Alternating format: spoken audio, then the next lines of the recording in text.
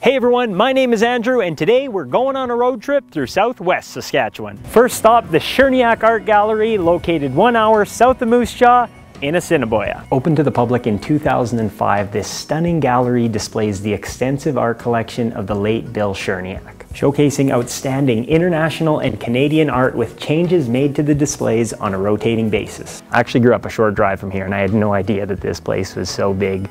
10 out of 10 stop, highly recommend checking it out. Welcome to stop number 2. We are in the small, vibrant, bilingual community of Gravelbourg and we're here to experience a touch of Europe on the prairies. Or should I say, bienvenue à Gravelbourg. I'm sorry, I can't speak French. Let's go check out this beautiful church known as Our Lady of Assumption Co-Cathedral. This place took 1 year to build, 10 years to paint the roof. If you want to visit when you're in the community, swing by the museum downtown and be blown away by the crown jewel of Gravelbourg. On to the next stop.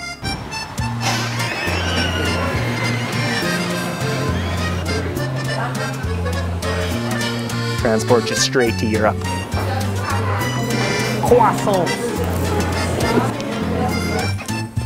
Now that we're fed and watered, we're gonna head down to the airport, hop on a quick 8-hour flight back to North America and hit the road for Grasslands. This is Mo. He's a plesiosaur discovered in 1992, about 6 kilometers away from Pontex. It's one of the many roadside attractions you'll find in southwest Saskatchewan. Welcome to Grasslands National Park, one of 2 national parks in Saskatchewan. We're here today to explore one of my favorite hikes in the west block of the park, 70 Mile Butte. This hike definitely has some steep spots, some switchbacks over there to get you to the top. It is a little bit challenging, but I promise you the effort is well worth it for the view at the top. I know for a fact that my camera is not doing this view justice, but we made it. This is 70 Mile Butte. Grasslands National Park is Canada's only national park that presents and protects the prairie grasslands natural region.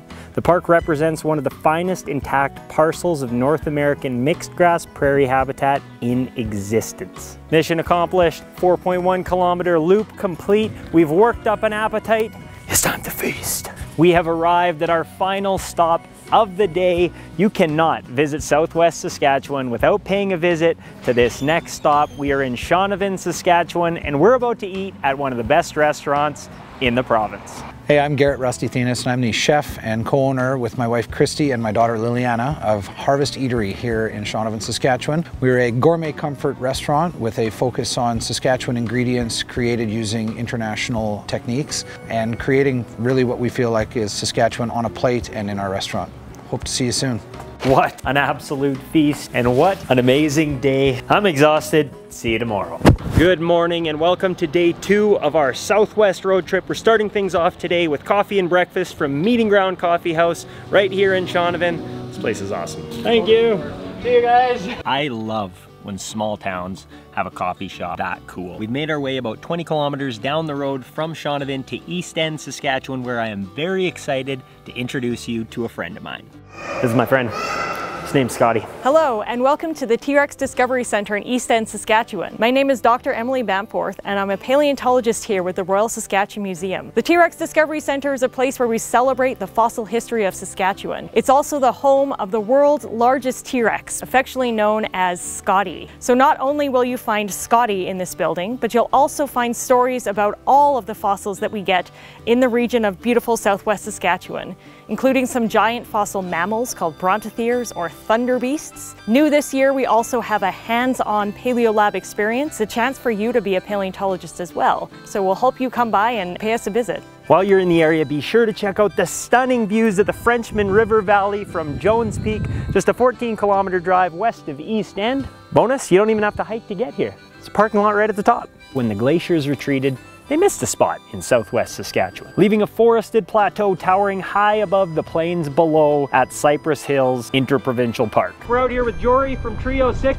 exploring the park on their rental e-bikes. 100% the best way to explore Cypress Hills. Along with e-bike rentals, Trio 6 also has guided zipline tours, an 18-hole disc golf course, and a ton of other family-friendly activities at base camp. I don't know about you guys, but I'm getting hungry. Let's go check out the Lakeview Grill. I'm Joel Fitzpatrick and I'm the owner and chef of Lakeview Grill. Lakeview Grill is a family-friendly and pet-friendly restaurant. You can come here to enjoy one of our specialties like the bison burger with a pina colada while enjoying that beautiful view. Onion ring, cheese, egg, bison burger, tomato, lettuce, pina colada, and a view. What more do you need? And that is it for Cypress Hills. Just one more stop on our southwest road trip, 20 miles north in Maple Creek.